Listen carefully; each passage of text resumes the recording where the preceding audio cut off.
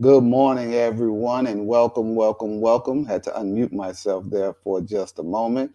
Welcome, everyone, to today's session. This is the GEG Louisiana Distance Learning Series. This is brought to you in partnership with LA Ed Chat, MyPD 24/7, and StreamYard. All right. Let's check in. If everyone could take a moment and check in. I see quite a few people in the chat already. Shout out, look at Amanda in there. Awesome, awesome. Hi, Amanda. How are you?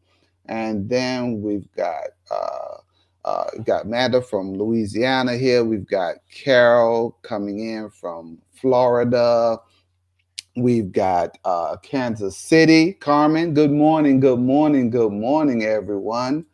Reem, how are you in Egypt? How are you this morning? Good morning, good morning, good morning. All right, just going to give a few quick shout outs to you all there. So we have people checking in from all over. We've got Mississippi and South Louisiana. Virtual hugs to you as well. Virtual hugs to all of you as well. And so, all right, and then give a shout out to Sherry out there in Houston as well. Awesome, awesome, awesome, awesome. Thank you all for taking a quick little minute to join us this morning on this great Saturday morning right here. We also want to send a quick shout out to StreamYard for sponsoring this episode. That's the platform that we are using to share all of this goodness this morning. And I'm telling you, you have a treat in store for you today. And just for those of you who do not know me, my name is Wally Brazier V. I am I'm a level 1 certified educator, a Google certified trainer, and innovator and administrator. But uh, I'm also the GEG Louisiana leader. Shout out to all the captains. I appreciate you all, Desiree and Tyler as well. We have a few more people who we are onboarding. If you want to get in touch and become a member, I will be sharing some of that information in just a moment. But with this moment, we also want to take a moment of silence for all of the things that have been happening in our country of the U.S. We just had another issue in Rochester, New York. We know that we recently had one there in Kenosha. And so we just want to take a moment of silence to recognize and acknowledge all of the events that have been happening here.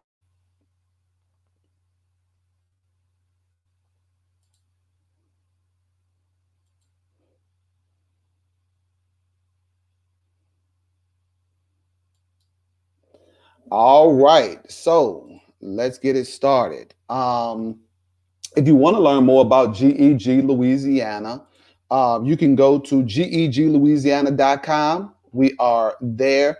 We are also on Facebook.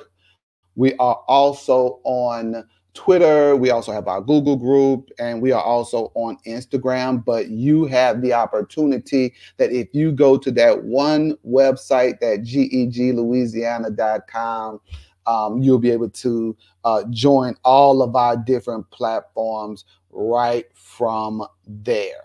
Okay. And then today, oh my gosh, you all. Oh my gosh, you all. We have this young lady joining us. Her name is Casey Boyd. Good morning, Casey. How are you? Uh-oh. I'm sorry. I have your microphone there. There we go. Good That's morning. okay. Good morning. Good morning. And thank you for calling me young. I appreciate that. Hey, look, we are forever young. Okay. How does that song go? I want to be forever young. And you are only as Exactly. old as you feel, right? So, so Yes. tell everyone a little bit about Casey. Casey is currently a library media specialist with Washington, D.C. school system. She has previously worked as the lead librarian for the East St. Louis School District. All right. An area library coordinator for Chicago Public Schools and a district coordinator for the Mayor Daily Book Club for middle school students. All right. Now, she has her blog, The Audacious Librarian, has documents her work with K-12 students, discusses the effective use of technology in K-12 education, and provides helpful book reviews. Additionally, she is a sought after and popular keynote speaker and conference presenter at local, state, and national levels. And Casey also has some Louisiana roots here. Okay, she also has some Louisiana roots. You want to tell everyone about yourself a little bit? Yeah, I'm going to talk about my Louisiana roots and how I owe so much to Louisiana. Nope. But I'm KC for short. And this is my 23rd year of teaching. So I've seen a lot, I've experienced a lot, and there's been a horde of children that I have serviced through my Library Media Center programs in the 3 districts I've worked in. So it's been a very fulfilling career. And it continues to get better and better and better and better. Awesome, awesome. So I am going to throw it over to you so that you can share your screen at this time. I know you have some awesome content for us this morning, so I'll let you go ahead and share your screen. You ready for that? Okay. And everyone, if you could still, while she's pulling that up, if you could go ahead and still drop in the chat right now on whatever platform you are joining from. Go ahead and let us know where you are joining us from. All right. Let us know where you are joining us from. All right. There we Okay. go. Think you got covered there. And I am Everyone going to can go see on. my screen? Yes, you are good. Okay, great. There we go. Okay, well, I'm going to get started. Good morning, good morning, and good morning. I'm KC, and I'm going to give this presentation. It's called The Hidden Figure, Your School Librarian. And I really want to do a deep dive into this because this is such an important topic now as we are going through our COVID-19 pandemic experience. And I always start my presentations off by saying this. I'm a library media specialist, and it's the best job on the planet. I don't care how corny that sounds to you. It sounds just so correct to me. I really enjoy serving as a school library media specialist for the last now 23 years. So it's my passion, it's my love, and I'm just so glad that I chose this field. So I wanted to talk about Louisiana. I owe so much to the state of Louisiana. First and foremost, my parents are both from Louisiana. My dad was born in New Orleans at Charity Hospital, and then his family moved to Baton Rouge when he was a young boy. My mother is from Shreveport. And what's interesting is that during the Great Migration, half my family went to California and the other half went to Chicago. So we have deep roots in the city. I have relatives that are still living in the Baton Rouge and the New Orleans area. I'm a 2nd generation graduate of Southern University. Whoop, whoop, SU. Okay. And I was the president of the Association of Women Students for 2 years. During that time, I worked with Senator Cleo Fields with the voter registration drive. And I was also made an honorary senator for the state of Louisiana. And it was during that time when David Duke was running for office. I worked with, at that time, Dr. Kent Smith Jr., who is now a university president. And we really got the vote out for the students at Southern University during that time. So I owe a lot to Louisiana. I still make a good pot of gumbo as well. So you can't tell me nothing about my gumbo. I know what I'm doing. All right. So this is a little bit more about me. You can follow me at Boss Librarian at Facebook, Instagram, Twitter, and YouTube. You can also just see some of the things that I'm involved with right now. I sit on a number of boards. My hand is in a lot of different activities and programs. I stay very busy, but for the good of the children. So that's me pretty much in a nutshell, what I'm responsible for this year. Now, I want to give this presentation from the lens of a librarian, but I want to direct it to those of you who are on this webinar or going to see this recording that are not familiar with school librarians. I know that there's a lot of librarians on this webinar series. That's great, but I want to focus this talk today on those of you who are not very familiar with the role that your school librarian plays in your school. First and foremost, there are 4 career paths for librarians. The first is academic. These are your university and junior college librarians. They're your specialty librarians that work through the universities. Then you have public librarians. They interface with the public, the general public, day to day. They provide a tremendous amount of wonderful programs, not only for children, but for young adults and adults. School libraries. Of course, this is where I come in. Librarians that work in a school, and I wanted to be very clear, in certain states, we are certified teachers. So I have a certification in K-12 education. And a lot of times my colleagues don't think that I even have a degree. But yes, we are teachers, as well as we all have masters in information library science in order to do the jobs that we're doing. And the last career path of a librarian is special libraries. So you have like the Library of Congress. You have librarians that are law librarians, medical librarians, special librarians. Like, believe it or not, do you know that there are librarians that work at Disney World?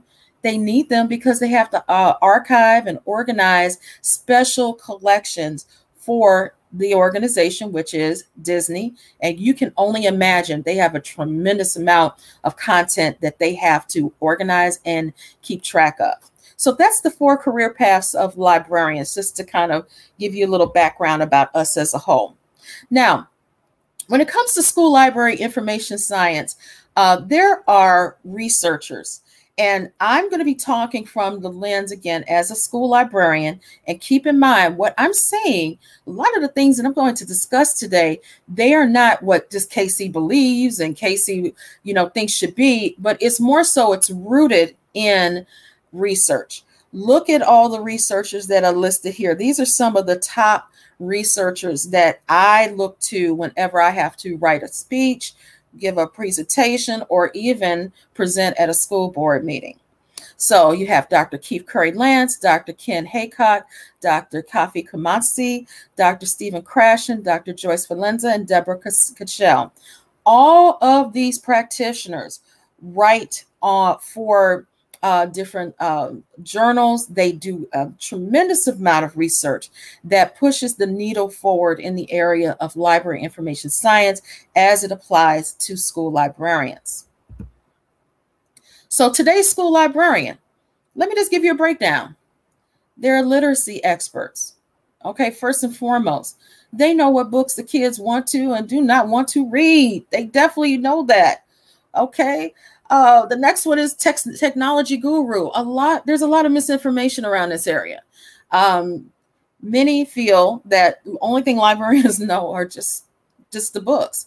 But when we are earning our degrees in library information science, part of the curriculum that we have to engage in, it deals heavily with technology, because many of the tools that we use in the K-12 platform are technology rooted and they're based.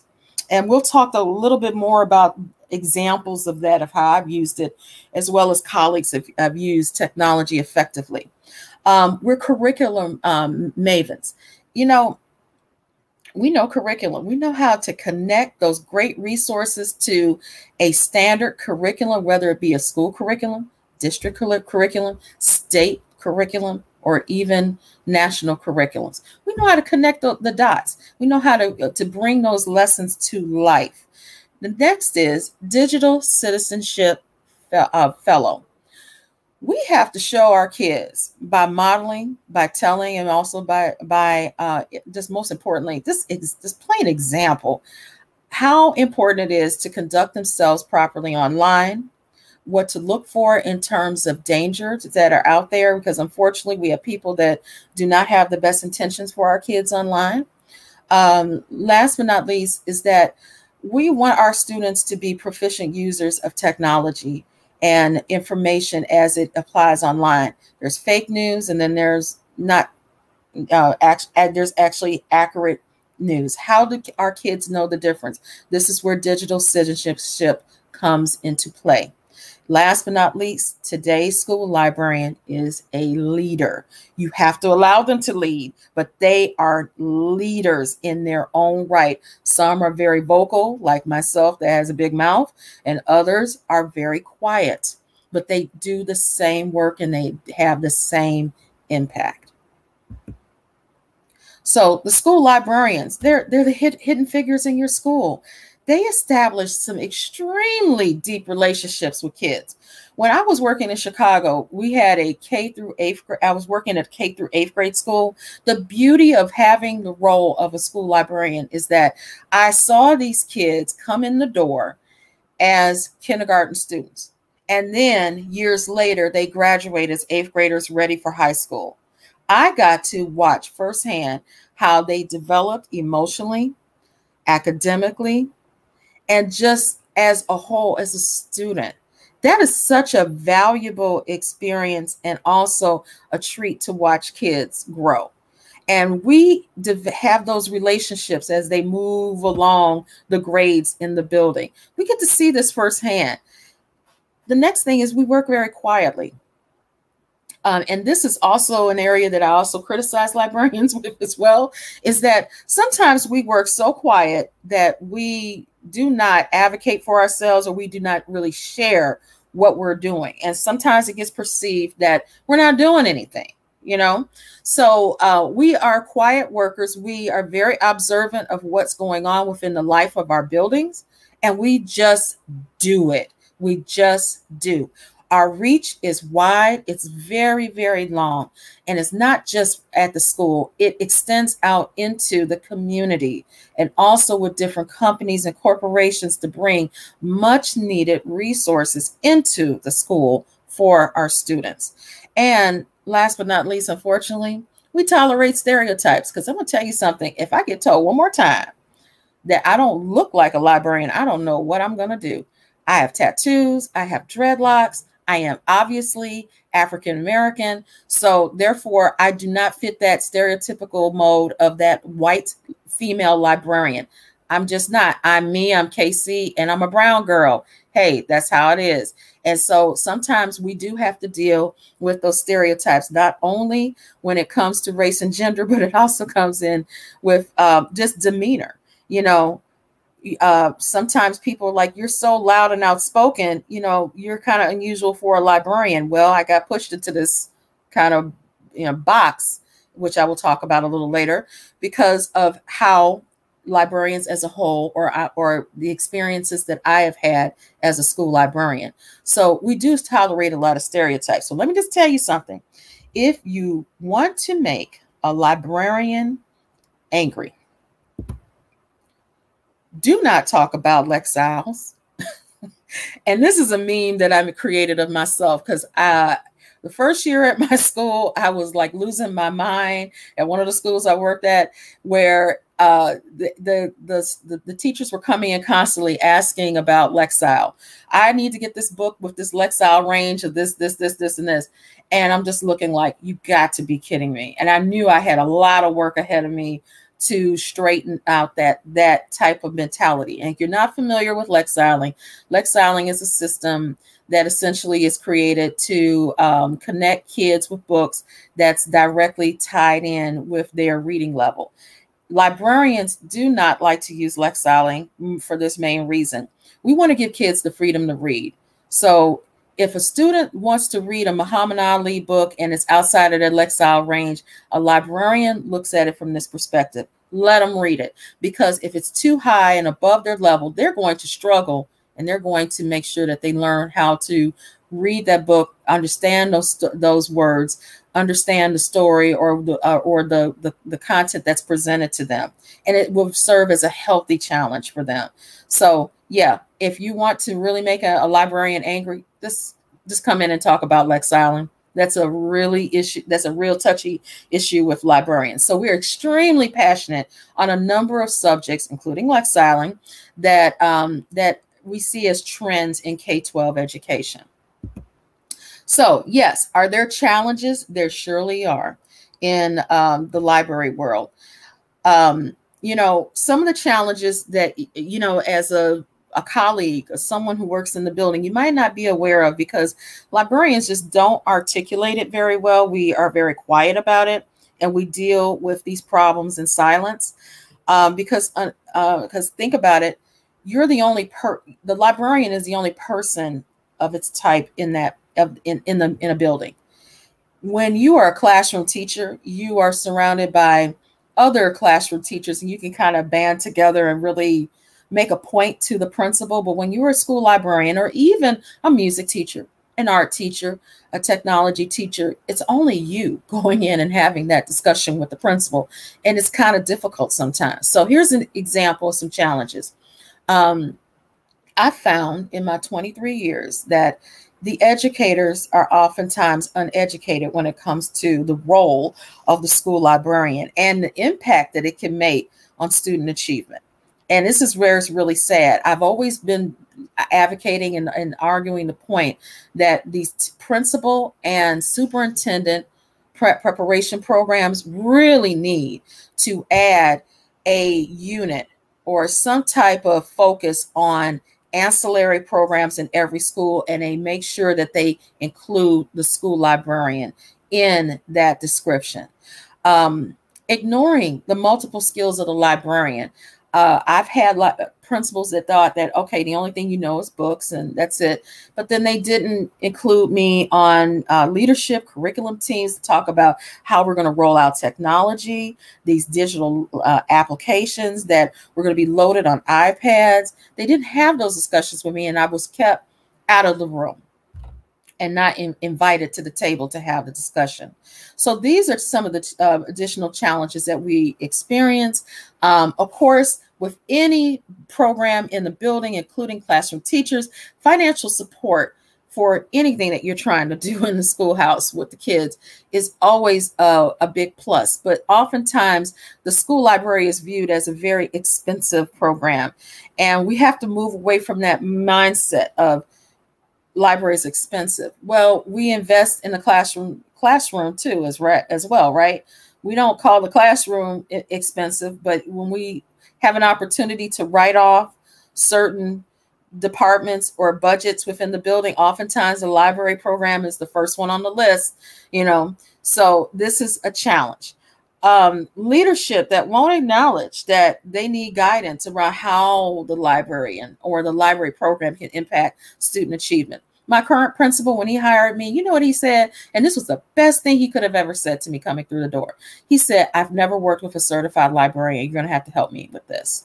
He had always had paraprofessionals working in the library, teacher aides. So I was his first certified librarian. Now, there's days he's like, "I really wish I could send her back where she came from."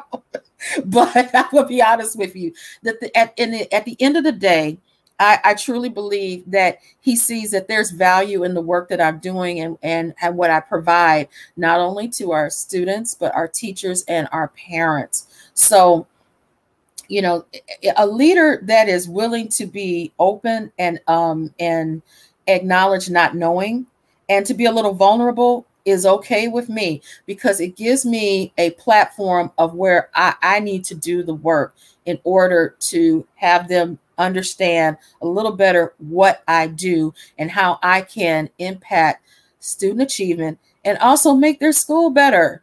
So these are some of the challenges that librarians experience coming in the door, sometimes dealing with not only our principals, but our district administrators.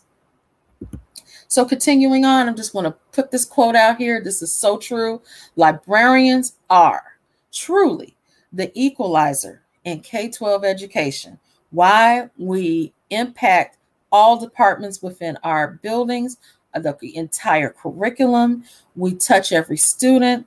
We interact with our community members. We interact with our civic leaders, our local movers and shakers. We really can make a difference in our school communities. And so we're that equalizer in K-12 education. We are the equity kings and queens. We ensure that kids have access to those much needed materials, and it's fair, and most importantly, it's equitable.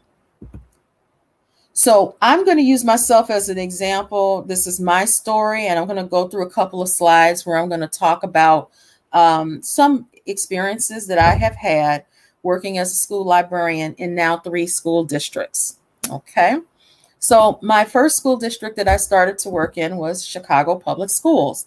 And I had multiple roles. I worked at the elementary, then middle, high school, and administration levels. And it was a very rich experience. And as Wiley mentioned in the introduction, when I worked in administration, I had an opportunity to work with the mayor, and then Mayor Daley, Richard Daley's education team. And we had a citywide book club program. And I ran the book club program for the middle schoolers. It was about 3,000 kids that participated. And at the end of the year, we had a culminating event where we brought in authors from all over the country. They gave presentations. Kids got free books. It was just a literary event all day long. This different presentations that dealt with reading at a preteen and high school level. So that's some of the examples of the work I've done that's been high end, and then also very quietly at the school level. So here's a couple of slides to kind of share with you some highlights of my time there. I'm going to start with, I should put these in a little better order, but I'm going to start with the upper right-hand corner. The last school I worked at was called Wendell Phillips Academy High School. I was the recipient of a 2-year grant called Vital and Revital, where I was one of the first librarians in the district that received MacBook Pros, iPads, Nooks from Barnes & Noble at the time, and just given free reign to do anything creative to use that technology. Of course, I integrated a lot of the activities and classes, worked with a lot of teachers with different unit projects and so forth. But I also kicked it up a level where I created a TV news program called Behind the Pause. And I was an intern at WAFB in Baton Rouge, Louisiana. My degree was mass communications for television when I was at Southern. So I kind of reached back and grabbed all those great, television skills, and I applied it to this television show that I did with the kids. It ran for 3 years. We had multiple episodes. Sometimes we had 2 to 3 episodes per month, and then sometimes there were special events that Dr. Devon Horton would have us cover and so forth. So we did a lot of great content and material during that time. So much so it caught the attention of district leadership, because they were like, what, a librarian's doing all this? And also too, I had just a wonderful group of kids during that period of time. So wonderful that we were one of the first schools in the district that used social media before the district even came up with a social media policy. So my students were tweeting, using Pinterest. They were using Instagram, Facebook, Vine at the time, but that's kind of gone away. But what we did was that we talked a lot about the positive things that Wendell Phillips Academy High School students were doing. And if you know the city, the school is located on the south side of the city. It's located in a challenging neighborhood. And this school for 23 years was second to last in test scores, reading test scores in particular, for the state of Illinois. So I was brought in as a new librarian, along with a horde of other new teachers, because they were turning the school around. And as a result of that, I got a lot of funding to build a print collection for the students. So a lot of books came in, and even though we were doing some great things, we had Golden Apple teachers, students, and winning little awards here and there. The district really was not acknowledging us at all. So as a result of that, I decided that, hey, let's try social media. It's free and we can control it. We changed the narrative of Phillips High School, where it's not just known as a powerhouse in football and other sports. It's also known as a technology integrator, as well as a rising academic star school. And so here's a picture of me with my Behind the Pause crew. And at that time, Education Secretary Arnie Duncan was in town. He came to the school to visit the school because the school had turned around so much, and he actually came to my library and my computer lab. So that's a picture of us standing there with me and my students at that time. So I also got in a lot of trouble, good trouble during that time, because I was promoting a genre that was pretty controversial, and it's called street literature. And I still do to this day, because as I mentioned, I received a tremendous amount of money to rebuild the print collection because it had gone dormant for so long in the history of the school. And I incorporated essentially books from this genre that represented some of the lives of my students. And I learned very early on that if I provided books that provided a blueprint of how kids could deal with life issues and problems that mirrored themselves and their communities, kids would gravitate back to reading. So some of these kids had not picked up an independent reading book since they were in the 3rd grade. The only reading that they were doing was required reading in class or reading online for pleasure. So to have students pick up a physical book was really monumental. And I credit Dr. Vanessa Irvin Morris. She wrote the book called the Reader's Advisory Guide to Street Literature. It was a really good guide for me in doing this work and bringing this genre into a school collection that was greatly needed.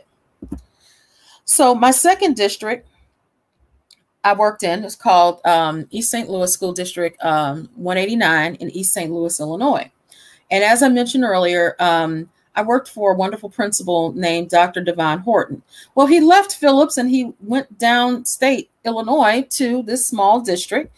And in going to the small district, he worked down there as the assistant superintendent, and he observed that the library program was really in disarray, and the reading scores really needed a boost.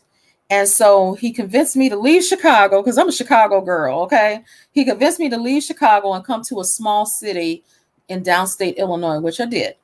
And during those 2 years, I worked heavily with a group of librarians to turn around and build their library programs.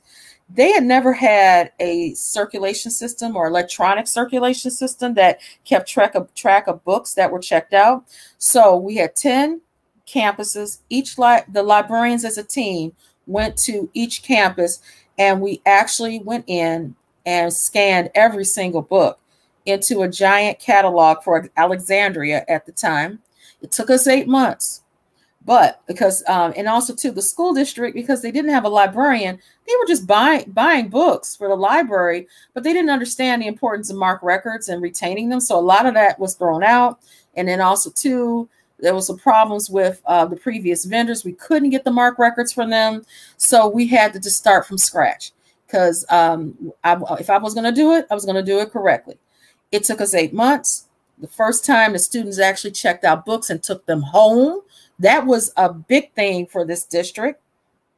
And as of June 1st, 2017, 15,757 books were checked out in one school year. that says a lot. We have really moved the needle in this area. I worked there for 2 years, and I felt that my work was done, and I ended up getting called to another district, which was the District of Columbia Public Schools, where I work right now, and I work at Jefferson Academy.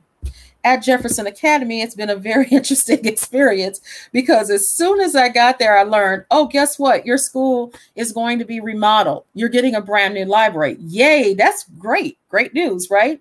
But it also called for me to pack up all the books, and the books had to be sent into storage for a year. And then I kept a small percentage of the books because I had a small library in a temporary trailer. So I called it the trailer life. I lived in a trailer for a year, operating my small library. And then this year we got to move into the brand new space. And unfortunately, what happened was COVID-19 took place. So I didn't get to enjoy it for very long, but we'll be back. I'm a very optimistic person. We will be back. So Jefferson Academy is located in Southwest DC. It is a school that is experiencing gentrification right now. So we're having a shift in kids that are starting to attend the school. Over on the left-hand side, that's one of my favorite photos. That's Brother Rashad coming from the graphic novel section. He just picked out his favorite graphic novel to check out for the umpteenth time, because he has gone throughout the entire collection, and he checks out the book for the second, third, sometimes fourth time, but that's okay, as long as he's happy. So I run a very loose ship. I'm very approachable with the kids. I take the attitude of, it's what you want to read, that's what we're going to focus on. Okay. So my commitment is providing service. I am focused on getting my young Black boys reading, because some of them are not reading. And that is a huge challenge at this point, with getting them engaged in reading. And then also introducing the kids to technology tools, using like Do Ink apps, one of the AASL's best apps for, I think it was 2016, and just giving them that exposure that, hey, we can have fun in here with technology. And this is a lighthearted area, no pressure, right? So virtual learning and the fight to serve students. When COVID-19 hit, this was me in the beginning. I was like, oh my God, what am I going to do? How am I going to figure this out? And it took me a minute to kind of figure out, how can I do this? What is my place? And how can I best serve my students?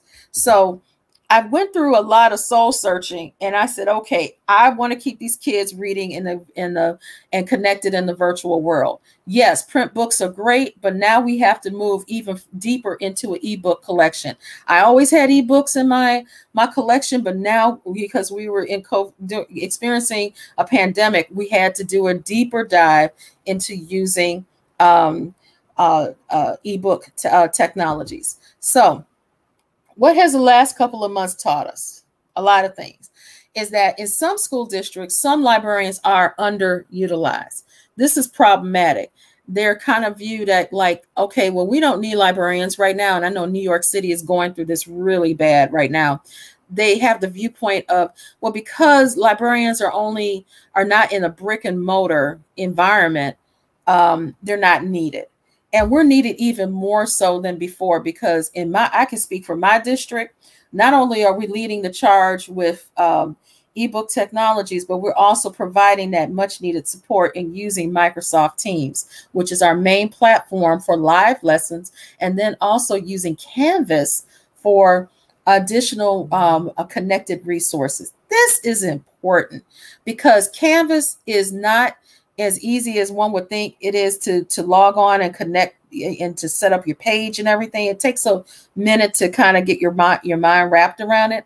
Librarians have been in my district. Not only did they create front-facing pages for their particular schools, but they've also assisted the teachers in developing their front-facing pages for their classrooms. And we need these tools, because that's how we can better service our students. Librarians were a big part of that. And also, too, there's a lot of confusion about how school librarians can just be used in the virtual world. A lot of the things that I do in the face-to-face world, which is research, support, technology integration, getting kids encouraged to read, is the same things I do when I pop into classes through Microsoft Teams. Same thing. So yes, that and with my district, they started to shift in their mindset in terms of how we could possibly be used. So I created a couple of things. The first is with literacy, service, and justice for all. And I want to try and conclude so we'll have some time so we can, I can deal with questions and answers. So I'm going to go through these last couple of slides so we'll have that time together. I created this initiative because I wanted to still send print books to kids. While ebook technology is great, there's still a percentage of kids that really like to feel the physical book. So through my Instagram account, what I do is I say, hey, to the kids, hey, the first 5, in this case, this was during a PD. I said the first 5 teachers that send me an email with JA readers in the subject line will win a free book. With the kids, I tell them, if you follow me on Instagram, and I don't follow kids back, I make that very clear. If you follow me on Instagram, and from time to time, I will have different giveaways and freebies, and I do it through Amazon, my Amazon account. I have some people that are very generous, and they like the work that I'm doing, and you will find that too. When people see that you're really trying to do the right thing by kids, they'll say, what do you need? I could send you a $25 Amazon card or a $100 Amazon card to help those kids. See, this is what I'm talking about. When you extend yourself out into the community and you let people know what you're doing, people will be willing to help you. So that's how I've developed this program, just to, to get books, physical books, and other goodies in the hands of the kids. I've also committed to a couple of other things, which is when the kids were coming into the building, because we're 100% virtual in my district, I wanted to still give them those wonderful print books. So I got a donation through a local professor who follows me on Twitter. See the benefits of social media again. And we met this summer, and she gave me a ton of books, not just for books for my students to read, which is 6th through 8th grade, but also she included books for younger children in the home. So I created a little packets. I got a gallon bags of the, of Ziploc bags. First and foremost, I quarantined the books for 2 weeks to be on the safe side. Then I had a COVID-19 test already. But I still put a mask on, put my gloves on. I prepared each packet, filled out a little note card, and then I took it up to the school. I put it on a table and gave instructions to the office staff that when parents come in to pick up their child's Chromebook, please encourage them to pick up a pack of books, and it's free for them. Those parents are running out the door with those packs of books, and that's a good thing, right? Okay, so the other thing I'm committed to is learning as well as teaching my colleagues in the building all these various platforms this year. I am getting deep into Wakelet. So if you have a Wakelet account, follow me because I want to learn from you, and I'm still learning myself. But we use Sora. We are using the DC Public Library, Orville Drive. We're also using Epic Books. I know it's not listed there. We're just getting into Epic Books. So, and of course, Common Sense Education. Bunsey is another one that I'm going to be using with not only students and teachers. And then, of course, Gale and Context Middle School. We have a partnership with the public library, so we're able to access those materials there. So I got into some good trouble. 2016, I had the fortunate opportunity to meet the late John Lewis. And what I walked away from his speech was understanding that as a child, I was always problematic to my late father, who I was always the one that was catching it because I wasn't following directions in the house. And one of the things that I was told was stay out of trouble. I was always reminded, stay out of trouble. Well, John Lewis taught me that it's okay to get in trouble, but good trouble.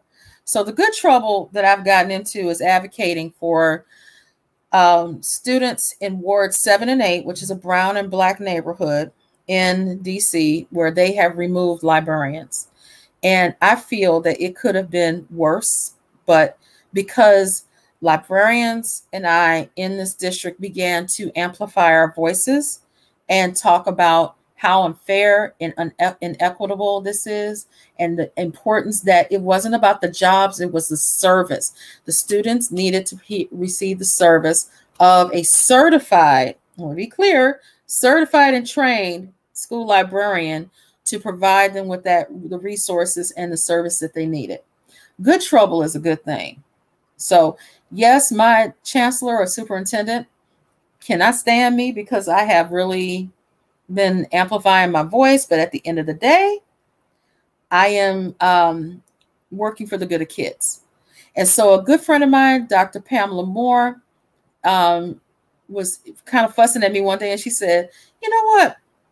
You advocate, but you are an activist. And it took me a long time for me to accept that until I did a library career conversations with Shamika Simpson out of California. And she put on a slide to advertise at activists. And I said, you know what? Dr. Moore was right. Librarians need to move from being just advocates, and they should be always advocates at all time, but they also need to be activists. You have got to be an activist for this field, because if you don't, you're going to get stepped all over. So I say this to you: if they don't give you a seat at the table, Sister Shirley Chisholm said, bring your folding chair. You've got to be in the room when they make decisions. And if they try to keep you out, find a way in. If you have to stand in the corner, stand in the corner. But just do it. Just do it. And then drawing on even more inspiration. Dr. King said, our lives begin to end the day we become silent about the things that matter. Are we going to be complicit with a lot of this rhetoric and craziness that's going on? I couldn't be complicit about kids not having a library service. I have wonderful library service from my school and public library. I want the same thing for my students. That's all that I'm advocating for. Not just my students, but the students in my district and across this country. So it's important. You have to draw on your community support and also organizations that can provide you with support. Black Caucus of the American Library Association, American Library Association, American Association for School Librarians. Yes, I'm going to read them all. Washington Teachers Union, the Ward 6 Parent Teacher Organization, Every Library, DECAL, which is DC Library Association, and DC Equity and DC Education. All of these organizations I've gone to and I said, I need your support. It could be something simple like, can you retweet this on your page? Can you please write a letter? Can you please stand with us on this issue? And all of them have. And that's the blessing in this. That's the blessing right there, to have that type of support. So is this work easy? Nope, it's not. It's difficult, but you have to push through adversity. And I'm going to leave these slides with Wiley because we're getting close to our time. But you can see these are some of the areas where I'd say, okay, when I'm pushing through diversity, yeah, I get mad like the next person. I get really ticked off. But then after I get mad, I start getting strategic. And when I get quiet and start thinking, then that is really going to move the needle on whatever topic or subject that I feel needs to have more attention brought to it. So how can you help? Get to know your school librarian. If you've been passing by the library and you just don't, you just say good morning and that's it, that's great. But go in and just see what she's doing or he's doing. They'll tell you. Advocate for librarians. You can do something simple, posting something on your Facebook page, signing a petition, for example. Share stories of collaboration. You know, when you're in a staff meeting, you know, teachers on this webinar, technology teachers as well, just stand up and say, hey, I partnered with the librarian and we did this little short activity and this is great. Sometimes just that little short testimonial will make the difference in others that have thought about working with the librarian. And now they're saying, well, if this person worked with it, let me see if I can get some help. It's always worked at my school. So I'm just going to be very blunt and tell you. But how can you help librarians across the country. Go to every library. Every library is a grassroots political action group that supports librarians in all of the career paths. But they have a special page called Safe School Librarians. If you want to see where there's threats in this country that deal with school librarians, and you want to sign a petition that will get the attention of the school board or community members, or get that issue on the referendum in that community, just sign the petition. Visit SafeSchoolLibrarians.org. So I want to say thank you for your attention, your time today. You can follow me on Facebook, Instagram, Twitter, and YouTube, boss_librarian. I do have a private Instagram page for this reason. I have students, and unfortunately, I have vendors that will friend me, and then they start bothering the people that follow me and doing a lot of cold calling. So I decided about a year ago, I'm making it totally private. So if you would like to friend me on Instagram, I want to be very clear on this. I need you somewhere in your bio to say I'm an educator, classroom teacher, technology teacher, art teacher, librarian. Make sure in your bio it tells me who you are, because if you just have your name, I'm not going to accept it, because I value the privacy of the people that follow me. I want to protect my students that follow me, and I just don't want anyone that is not going to be positive to have access to my page. So that being said, everything else is open. You can see anything that I'm doing, but I do a lot of work on Instagram. That's where I spend the majority of my time. So I want to say thank you. I'm going to stop sharing my page. I think you all have seen my website, and I'm pretty certain Wiley put it in the chat a couple of times.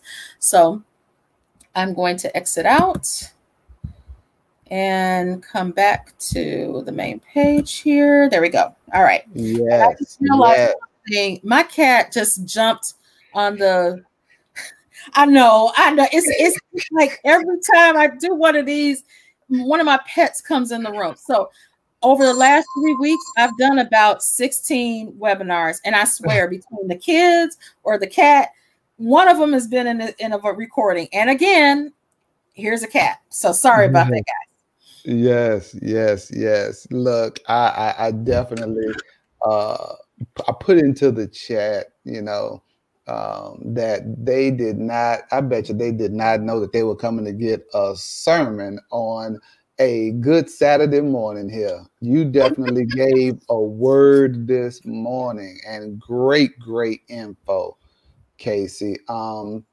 got those Louisiana roots. That's why it's Louisiana roots. Come on, we greatness. Come on. That's what I'm talking about.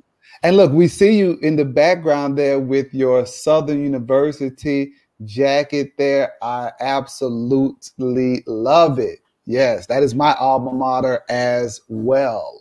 SU, HBCUs. So if anyone has questions, let's make sure that we get them into the chat. There are a couple of questions that came up while you were speaking that I am going to put one of them on the screen for you now. And this question comes from the unknown ism. Is there a book list for street literature that you can maybe like refer them to? If you go to streetliterature.com, it's Vanessa Irvin Morris's former page, because she doesn't post to it anymore.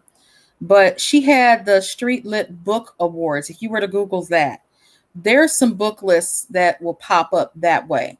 So between the streetliterature.com, and it's also a blog post, blog site, as well as the Street Lit Book Award list, you'll be able to find some old book lists that are there. Awesome. And I did want to make sure, I forgot to do one thing before I got into that question. I also wanted to give the resource of our Louisiana Library Association as well. And that is the website that is linked right there. And we had a presenter, Louisiana librarian here uh, named Amanda Jones. So shout out to you, Amanda Jones, and I want to make sure we Yep, congratulate her that's as right. the Louisiana the LASL School Librarian of the The Year this year, year. So yes. definitely shout out to you, Amanda, as well. Okay, so let's jump back into the questions here. Um, got a lot of awesome like comments that that goosebumps and all of those things. They loving the content. Oh, here we go, right here. How from Michelle Lewis? How did you know when you crossed the threshold between advocating and being an activist? Was there a defining moment? Mm.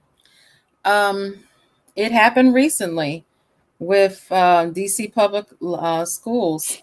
Um, the district has been receiving accolades for the last 3 to 4 years for academic gains in reading, but then they wanted to close their library programs. Now, I want to be very clear. The work is in the classroom, but librarians are part of that equation. Why would you want to close library programs if you have these academic gains taking place? It's crazy. You're giving principals autonomy to close library programs. And we're doing so well. And that's what did it for me. That's what really did it for me. It's like I was quietly thinking about it in 2016 after hearing that John Lewis speech.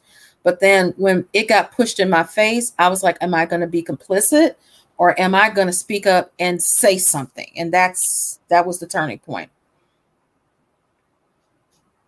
Definitely, that is awesome.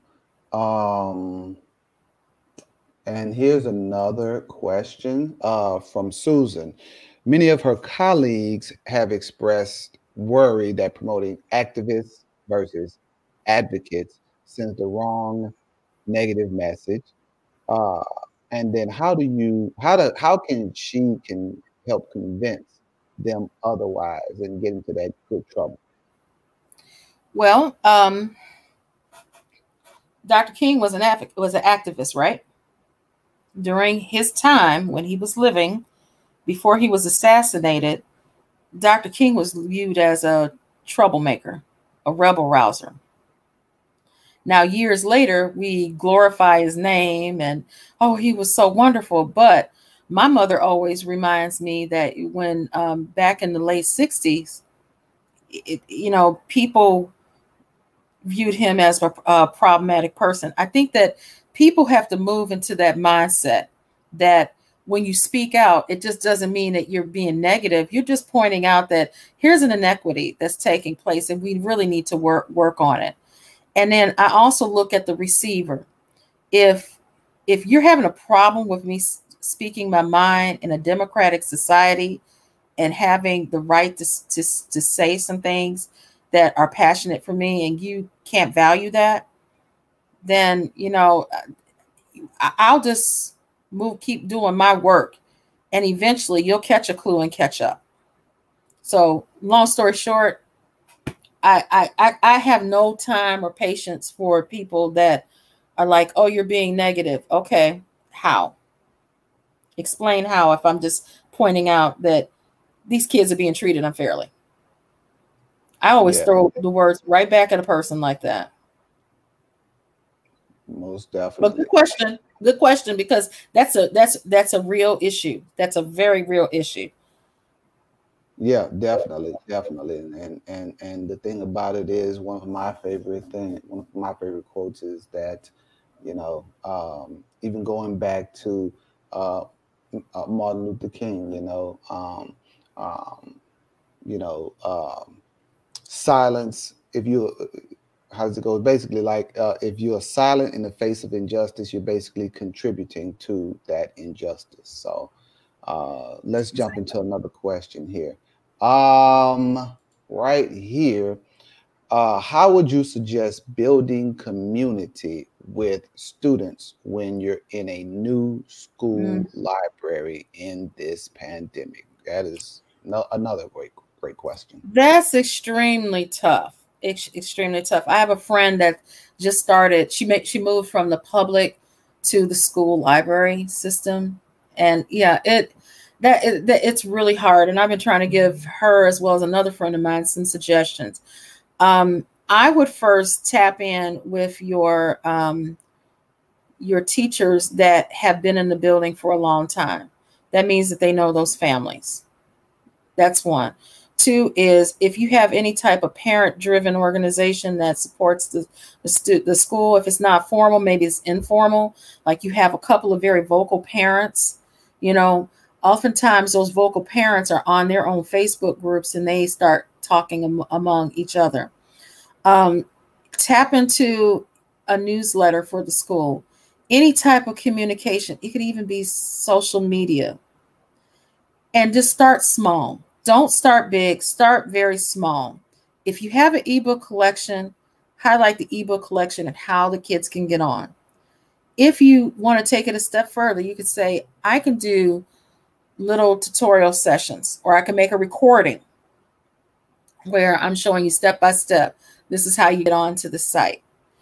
Partner with the public library. Place an email. Send an email to your children's librarian and say, hey, I'm new in the area. I'm trying to get some things up and going. What do you have going on in your building that's online? Maybe share some resources in that respect. But I would start very small. And I know it gets frustrating because you see people doing a lot of high-end stuff right now, but if you're just starting out, I think you need to stick to the very, very basics of just getting kids access to reading. And how can they get access to reading? It will be through, obviously, ebooks. What ebook opportunities are there? And if you don't have that opportunity, there are some companies that are providing access to free ebooks. It just takes a little, digging. I would start with AASL, your state library organization.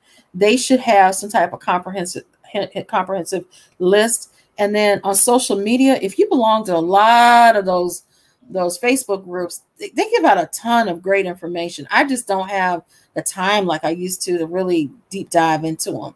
But there's always a lot of great information that's shared there. School Librarians Workshop, Learning Librarians, Anti-Racist School Librarians. Those three top sites, they share a tremendous amount of information, and you can join them. Awesome, awesome, awesome. And I think that's all of the questions that we have. Wait, there's one last one that just came in. I'm going to put that one on the screen. Any suggestions on how to build that book relationship that a librarian would when there is no librarian, all remotely? It's difficult because that's what the librarian does for you. Your district has opted, obviously, not to have a school librarian, right? If you are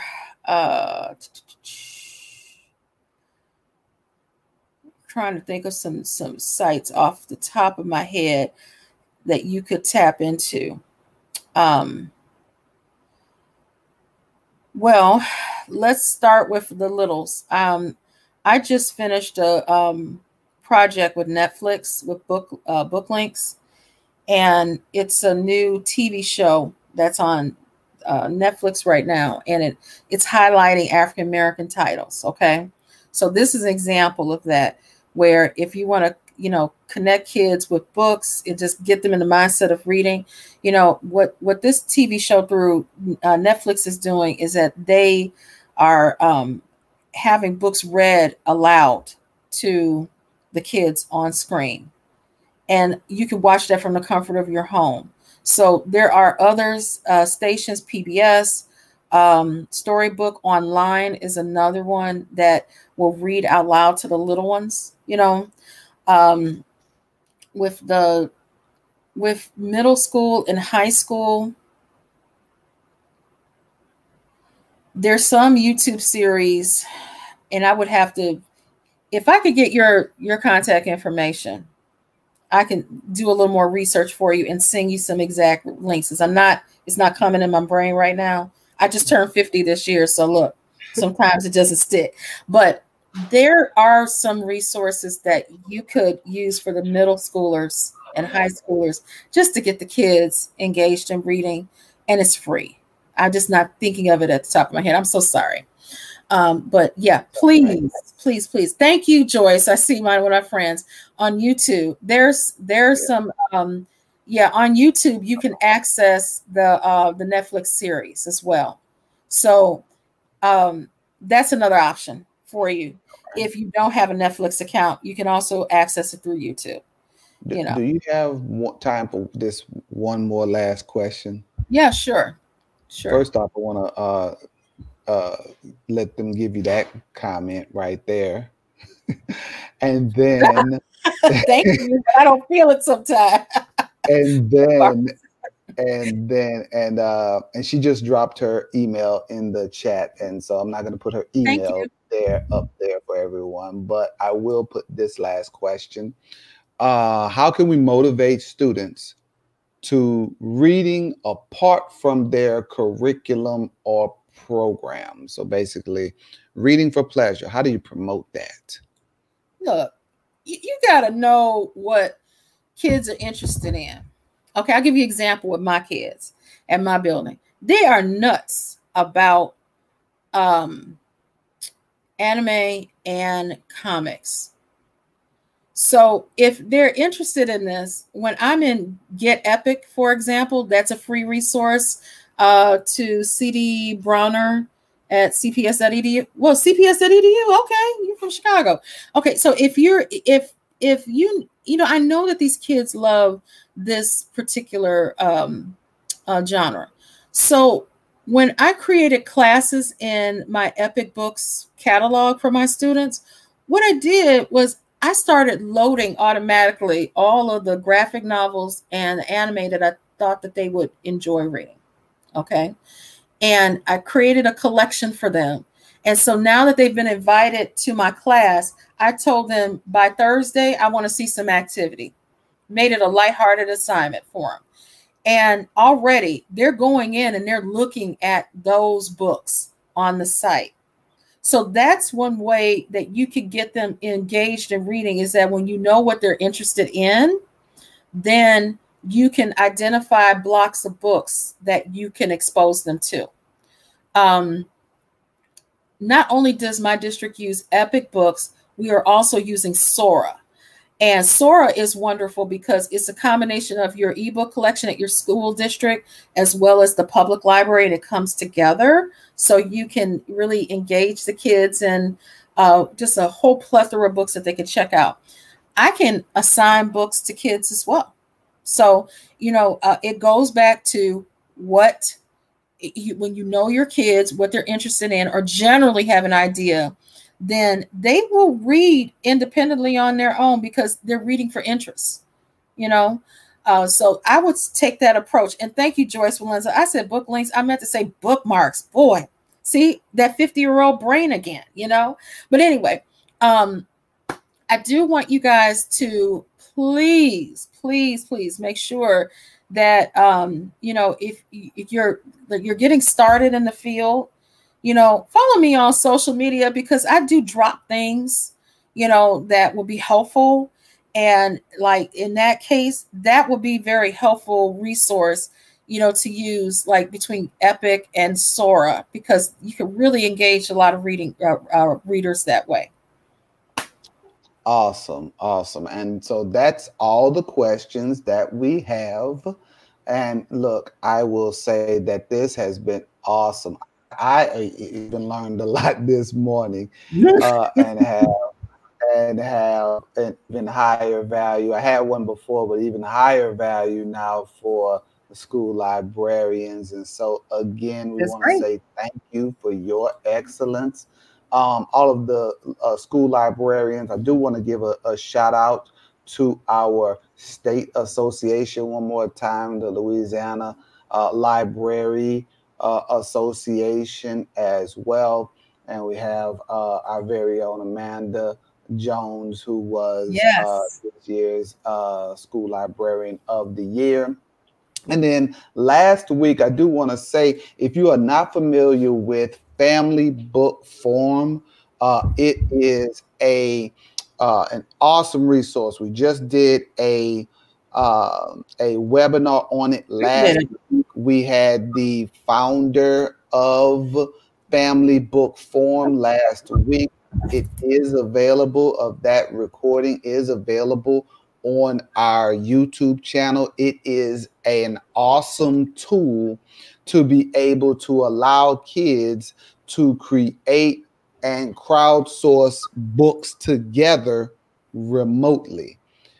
It is a super awesome tool. And if you using that code, you get free access to it. It is like a really See? awesome tool. So See, with that's what I'm talking about. See? yeah, and so and in these day and times, having that remote collaboration, going back to even the question someone else was asking earlier, this is, could be another just avenue that you could use. I mean, it's an awesome tool. But so thank you again. Let me throw you back up on the screen. If you want to get in touch with uh and someone said to take do a screen how to showed how to do a screenshot. So um let's put again your contact information on the screen so you can reach her at Yeah. kcboyd.com. And I'm sure she has all of her social media connected there as well. When I remove this banner, her social media handle is also on her name there. Okay. So bravo, round of applause for you this morning, Casey, as well. Okay. Um, we do have some additional professional development opportunities coming up, everyone. Again, I just shared one that we had last year about the family book forum and using that code to get free access to it. But on Monday, we will also have uh, bringing your personality to your classroom with Bitmoji and Canva with Joycina de Alessandro. She will be here. And registration for Okay. that is available on, of course, at geglouisiana.com. All right. If you go there, registration is available there. The recording of this one will be here on the YouTube channel, and then also it will be placed on our website there as well. And this one, bringing personality to your classroom with Bitmoji and Canva, is really good, because we also have, when you join our GEG Louisiana, we have like a Bitmoji classroom type of activity to get to know everyone who participates on our GEG distance learning series. And so as you've seen earlier, we have people from all over the world with it.